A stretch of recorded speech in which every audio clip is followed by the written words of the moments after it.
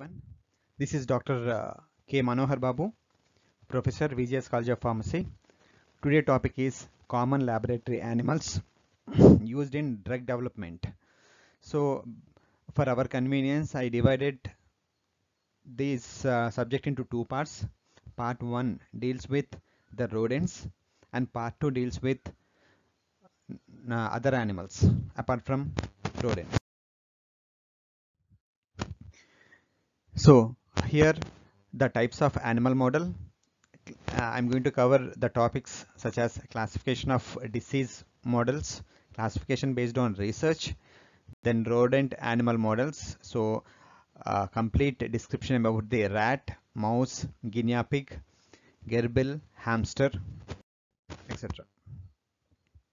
So, physiologically and anatomically, there is a similarities between the human and animals at organs and organ systems which function in a similar fashion. This similarity makes animals ideal model for the study and development of products and techniques for the humans. So animals can be broadly categorized as homologous animals, isomorphic animals, and predictive animals. Homologous animals. It means the pathogen which infect the human can also infect the animal. So by using this infection, we can develop the symptoms in the animals, and related treatment options can be chosen. So this is exactly the pathogens is same as in human. Whereas isomorphic animals, so here the disease causing agents may not infect that particular species, but still we can develop the symptoms, and symptomatic treatment can be developed. So predictive animals, when animals strictly display only the treatment characters of the disease, is said to be the predictive animals. So here, depending on the disease model development, we can classify the animals into induced or experimental disease models. So here, spontaneous disease models, transgenic disease model, negative disease model, and orphan disease model.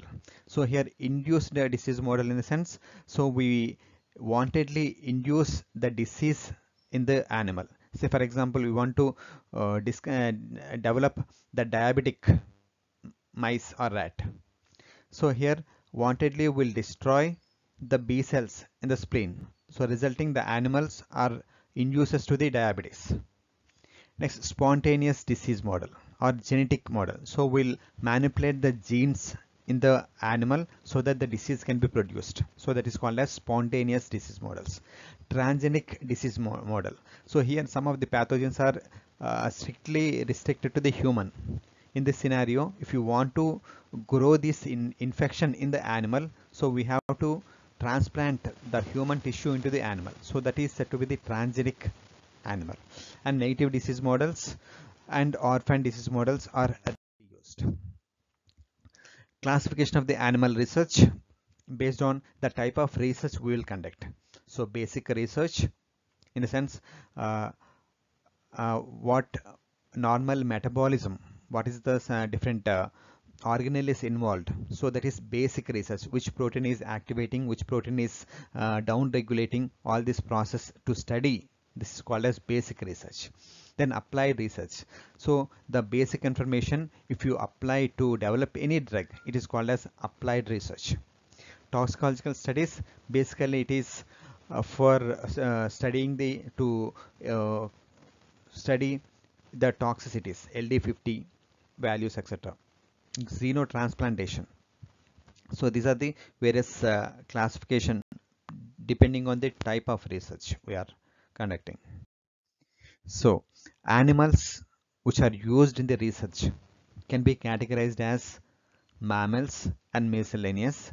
Mammals are further divided into rodents and non-rodents.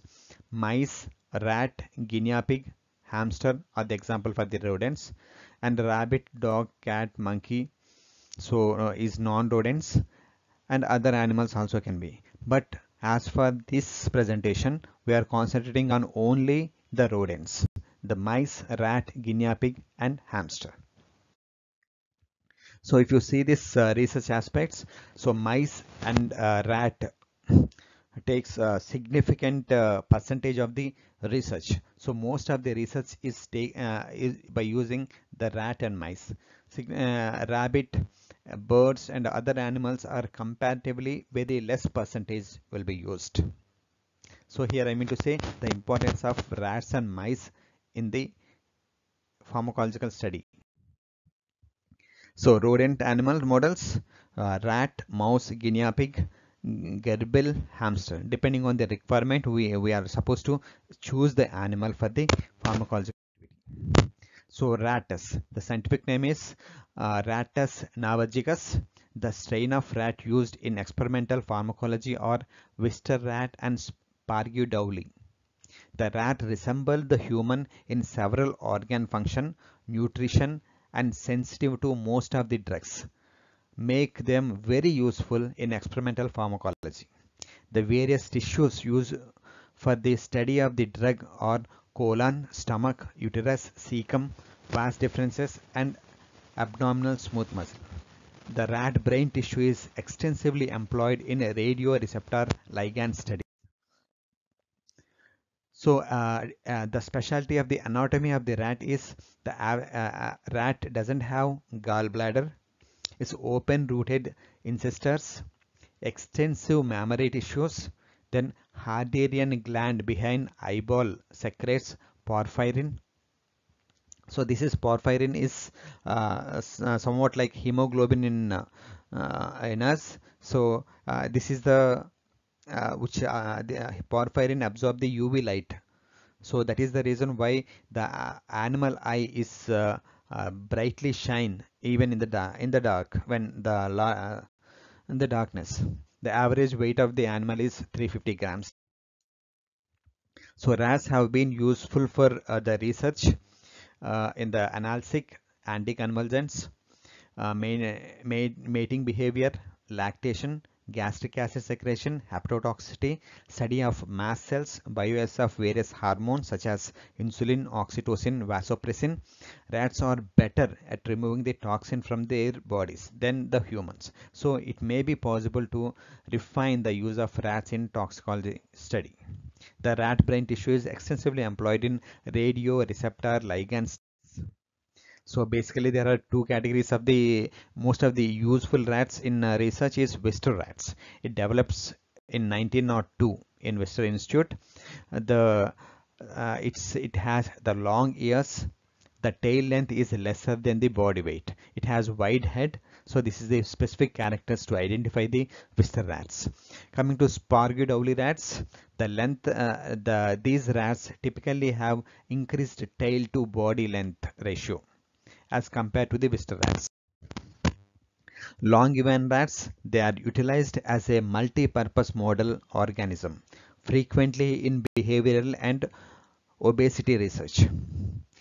Zucker rats, they are genetically modified rats to study the hypertension and obesity.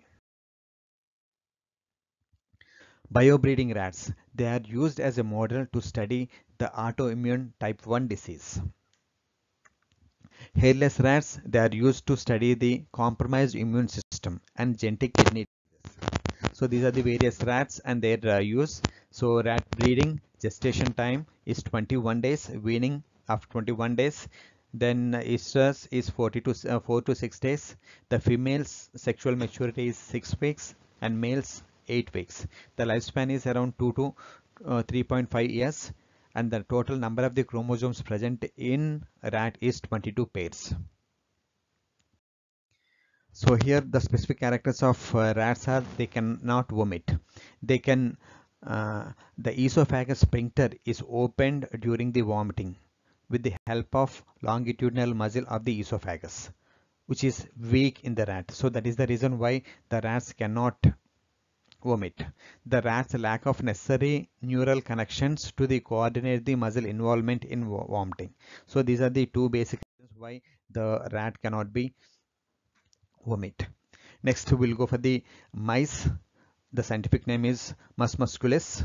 The strain of mice used in experimental pharmacology as a Swiss strain, Laca and Bulb.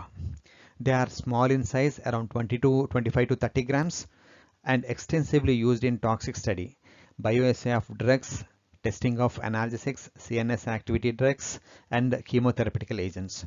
Most recently, mouse brain tissue, as well as the primary cell cultures of the mouse spinal cord neurons are used in a neuropharmacology for the studying of neurotransmitter and receptor function.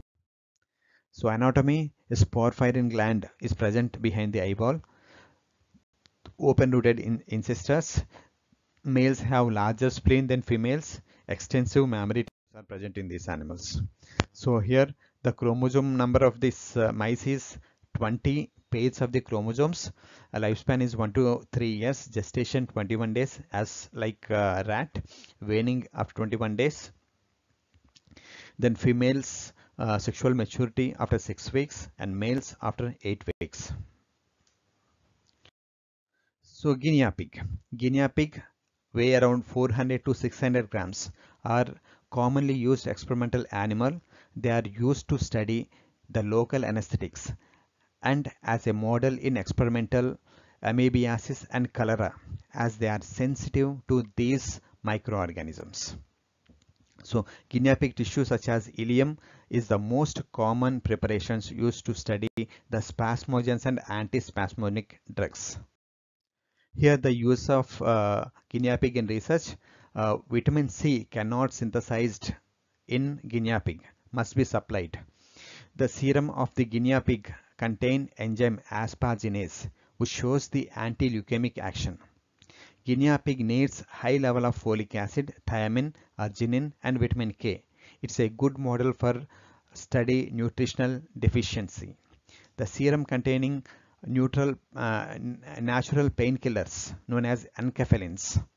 The plasma of the guinea pig contain low density of lipoprotein, useful in the cholesterol metabolism studies. Guinea pig gestation period is 59 to 72 days, useful to study the birth defects, etc. The useful in development of vaccine for the diphtheria and tuberculosis. Bioassay of the digitalis and allergic reactions and asthma and histamine. So these are the various scientific uses of the guinea pig. Next, Gerbil. The scientific name is Merionis ungulatus, also known as the sand rat, used as a research animal in stroke, epilepsy and heart diseases. Useful in study of parasitic and bacterial infections. Used in auditory studies because the hearing curve is similar to that of the humans. So hamsters. Hamsters, we have golden Assyrian hamster and Chinese hamster.